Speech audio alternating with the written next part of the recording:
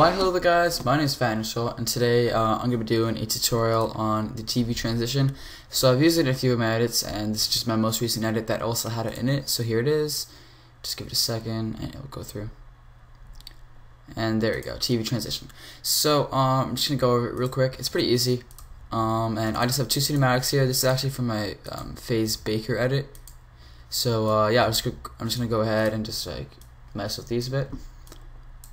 So yeah, first of all I'm just going to pre-compose my first motion track or first clip or whatever it is, and I'm just going to hit B here. Okay, then what I'm going to do is in my second motion track I'll wait till the clip actually starts until it starts backing up. Okay, right there, hit B, trim that. Now we are going to go until about here. No, I'm gonna go here to save time, and then split this layer, and then go ahead and right click on this layer and click track camera. So I'm just gonna let this play through. It'll take a minute or two and I will be right back. Okay, I'm back. I skipped the solving camera process as well because, you know, there's no point of you guys watching that. But anyways, so now I have this and I'm just gonna click on it so I have all these little points. I'm just gonna zoom out a little bit so I can see more of it. And what you can actually do if you're having trouble seeing little points, just go to target track point size and just drag this up a bit. Okay, now we can see them better. And basically I want to find a little flat area. If not, if you don't want to do that, you can just go ahead and lasso these and it should give you a flat one. If it does not, then just click off and just keep going until you find a flat one. So this one, that one's pretty decent, so I'll just use that. Okay, cool. So now I'm just going to scale up this null and reposition it to the center of my television screen. Now hit O on this and just trim that to save some render time. Now go ahead and hit P for position. Okay, cool. Now zoom out again and go ahead and get your motion track 1 and go to the end. So hit O and then right click on it and go time, freeze frame. And then now this whole thing's gonna be frozen like that, and go ahead and make it 3D. Hit P, Shift S, Shift R, and I think that should be good. So now what we're gonna do is just zoom out a little bit, scale this down, and we're just gonna readjust it to the television screen, the TV screen. I don't know why I keep saying television. Okay, bam, just keep readjusting it. As you see, we might need to rotate it a bit, which is okay.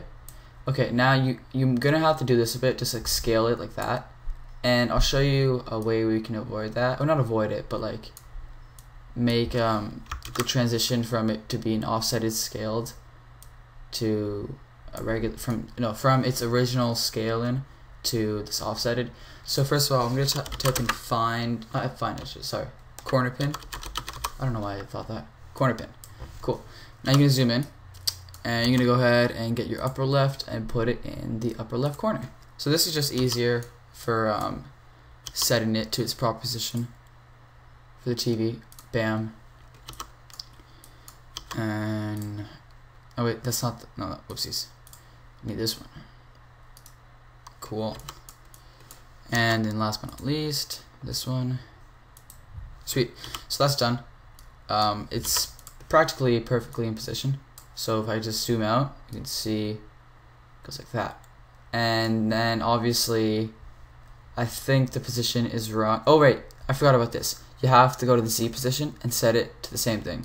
So I'm gonna make this 2, 6, 4. Okay, now I gotta do some more readjusting. Should have done that beforehand, but whatever. Okay, scale that down. Okay, now I'm just gonna go ahead and do my corner pin again. Bam. Bam. Pretty easy stuff, right? Lower left and lower right. Just get that perfectly in there. Sweet. So now it's done and it's fit perfectly to the television screen, as you can see. And then it will move a tiny bit. So what I can do is go back to this frame where I had that everything so it's perfect. Just keyframe all of these and go over to like maybe here where it's completely retarded, and then go ahead and put this in full so you can see it more properly. and just go ahead and readjust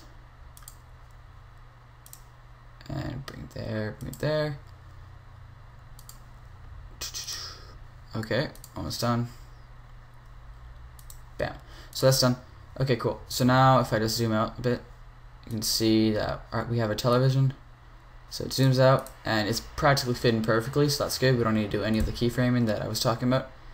And then just goes through and bam. Sweet. So now what we have to do is we have to have the television fade out, because obviously, just a second, bring that out. Bam. Obviously, you can see our camera ends here. Sorry about that. So what I'm gonna do now is just go type in data glitch. It's by Robite. If you don't have it, then look for a tutorial on YouTube and go to glitch count, make it 0, and hit Shift T and hit the opacity for 0. Sorry, I'm being spammed. And then also keyframe the seed random. Then go to the O, so you get out point, and then just go ahead and first of all check if the TV is placed properly. So as you can see, by the time it gets here, it'll be faded anyway, so we don't need to really worry about that. But if you're a perfectionist, I guess you could fix that. But from here, you can't even notice it anyway, so it doesn't matter. So now just go for the glitch count and put it to like 40-ish. So I'm doing 40, and as you can see, we got all these glitches. And another thing, if you're doing this on quarter, you're gonna notice the glitches look like absolute crap, right? So just know that your glitches look a lot nicer than they actually do. And then put the seed just to 20, so it has a variation of the glitch types. Then put the opacity down to 0, and that should be done. Okay, cool. So now what you want to do is, one second. Okay, so now this is done. What we can do, say our cinematic, say we're happy with it, and we're just going to end it right here. So just crop that. Then what you're going to do is make a new comp and just call this sin total, I guess, or like final sin, or whatever you want to call it. And we have our first motion track, and hit O, and our second motion track, and snap that to there. So now we can just see if it matches. And as you can see, it doesn't match perfectly. So what we can do, you can make a adjustment layer of transform and like scale this in slowly, and then it just cuts there. But what's a lot easier and a lot more simple, just make an adjustment layer, go ahead and type in Twitch, and just any random Twitch preset. So just do Twitch small, okay, and transform, and I'll just put this to like 108, keyframe it, and then that's it. So now what I'm gonna do is just go to the end of this right there, put that to 100, end it, bam. So now all we have, if I just go like that and put this on, let's say half, and just frame preview this. Pretty simple transition. And then our footage is on the clip, and obviously in this footage you could have your motion track or whatever, and you have to readjust that if you want to. And then it's going to slowly do its little glitch thing. I'll let it do that, so just give it a second. And there you go, it's just doing a glitch, and it fades away. As you can see, it's getting darker, and you see the no signal thing in the background. And yeah, so obviously you can add more effects than just data glitch for the fade, and you can add more effects to it to make it more realistic like a TV. But anyways, that's all I have time for today. Thank you guys for watching. And one last thing, okay, good. One last thing, I just want to say I hit 100 likes on my Joe's a TK video, so I would like to do a Q&A. So I'll also put this in the title. It would be like tutorial plus Q&A. But basically, just ask me any questions, and sometimes this weekend probably I will do the Q&A. So it's gonna be, you know, any questions you guys really want. Don't like make them retarded. Like some people ask some really weird questions, and some Q&As I've watched. Like I don't know what some people think, but whatever. Anyways, so yeah, ask me some questions, and here's just like a sample question, and this is like the best question ever. Do you have swag? Of course I do. So that's me asking myself, so don't worry, but I do have swag. So anyways, thank you guys for watching, have a nice day, and I'll see you guys later.